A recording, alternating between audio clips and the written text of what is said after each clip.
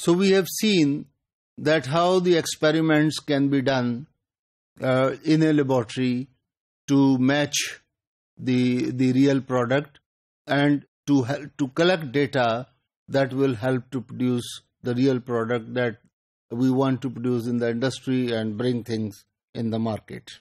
So we continue the same discussion of non-dimensionalization in a stepwise method which is known as Buckingham pi theorem method. So what we do here in this procedure is that we try to collect and identify the significant dimensional groups in fluid mechanics and flow similarity between the model studies, that is the model as well as the real prototype. And similarly, while we are doing it, we ensure that the dimensions, the units, the dimensional homogeneity is maintained. This is extremely important.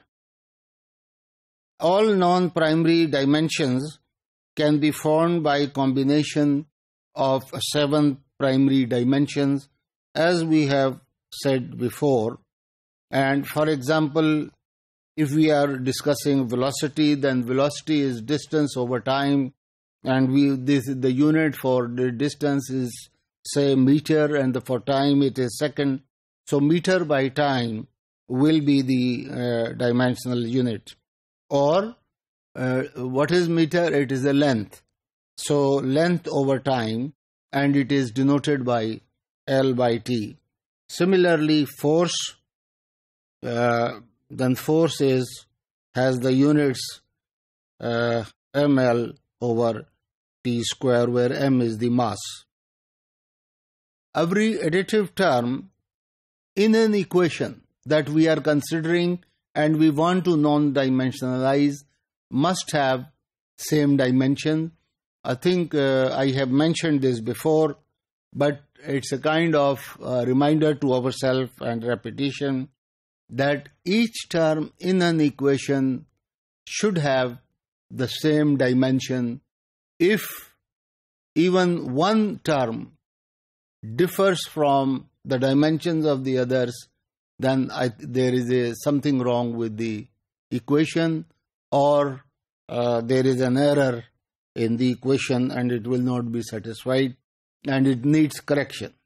So, for example, the most common equation that we take while we are discussing fluid dynamics is Bernoulli's equation, and the 3 terms that occur here is pressure, velocity, gravity, and of course on the right hand side it's supposed to be constant. So their relevant dimensions are considered, they are given here, and we try to non-dimensionalize them with the relevant by dividing with the relevant parameters. You can see that P has dimensions of m over T square into L. M is for mass, rho is m over L cube, and V and G and Z likewise are indicated accordingly. Next, we need and to select the scaling parameters, and those parameters are arbitrary, but they should have the same dimensions as occurring in the equation that we are considering. In this equation, we are talking about Bernoulli's equation.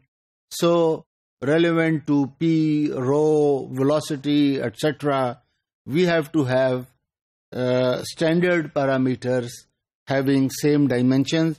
They are therefore, for convenience, they are indicated by L naught, U naught,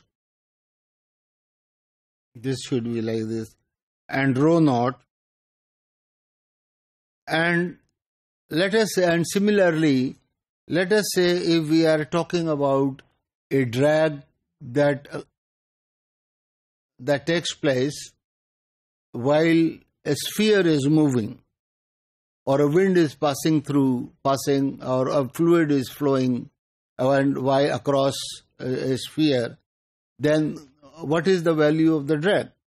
The forces that the parameters that occur and in the force of drag is its lengthwise dimension, and a typical can be either radius or diameter of the sphere, the velocity, the density, the coefficient of viscosity.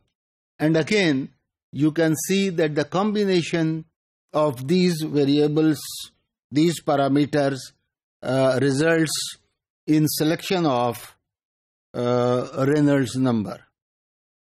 So that is the easiest thing that we need to consider. And then you can see the total, the force of drag. If we divide it by rho v square into d square, this will become non-dimensionless.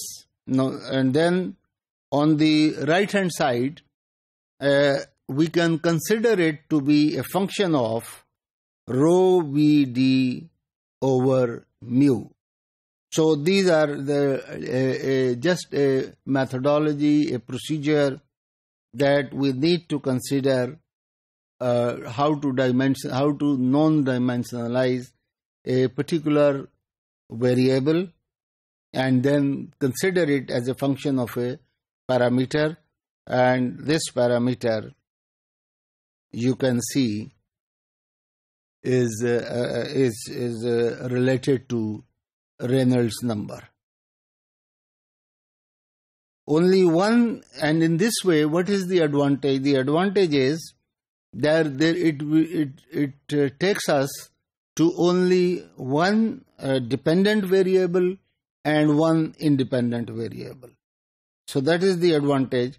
And therefore, when we have only one dependent variable and one independent variable, then it is easy to set up the experiment for that particular problem. And you can see, if we do that, how nicely the experimental results fit in with the real data.